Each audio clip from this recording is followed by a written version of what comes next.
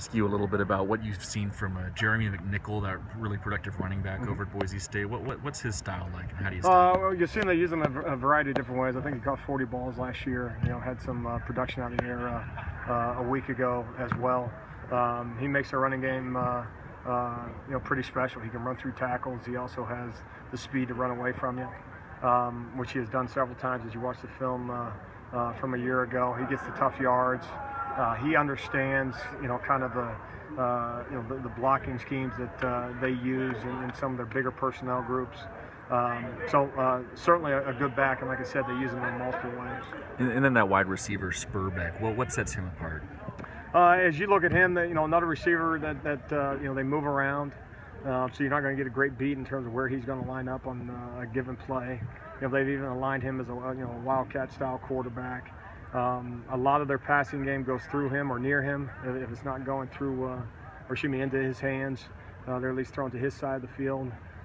He certainly is not their only quality wide receiver, but again, he's a guy that goes up and gets it, and has a lot more speed than I like him to. Derek Moore, a young player who did get on the field for you. What's made it so that he's ready to contribute early? Well, I think he's a guy that part of it's depth, and in particular, when it comes to redshirting a guy versus playing as a freshman. Part of it's whether they're ready, and then part of it there's sometimes a need for some of those guys, kind of ready or not, here we go type of thing. And there's a little bit of need at the defensive end spot, but he's also shown well. Kind of plays bigger than his frame right now. He's going to be big. He's got good lateral quickness. He has good speed, and he's a guy that again we're awfully excited about. And you'd rather redshirt everybody, but he's put himself in a position to get in the depth, and so he'll continue to get work as we go. Very cool. Thank you.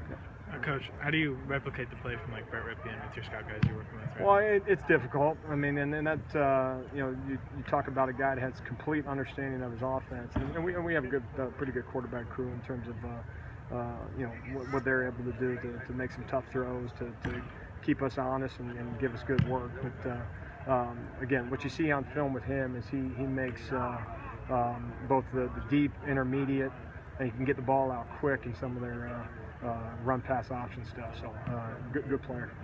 You said on Sunday you thought the DBs probably had one of the worst days on last Saturday. What have you seen change since then? Well, the big thing is just the mindset every single snap you play to make, and it's not something that's new in terms of talking about it. But we can't have any lapses that way, and I think what the guys found out is it takes one snap to put yourself in a bad spot if you're not thinking right. So continue to work that way. Thank you.